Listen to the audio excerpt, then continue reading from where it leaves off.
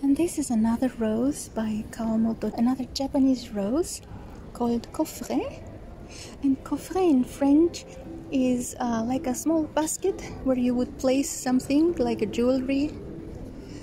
And it's so stunning with all these many petals and the outside that is green.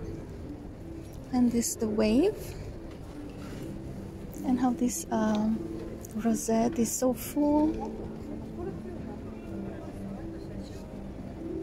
And it takes a while to achieve this shape.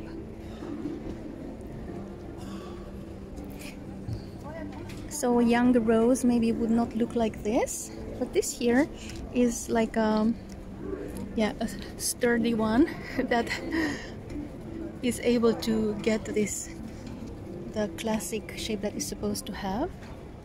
And what is so nice about it is that the buds are green at the beginning.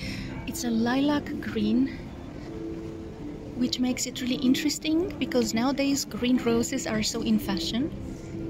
So it's good to have this green outer border and then the lovely lilac inside.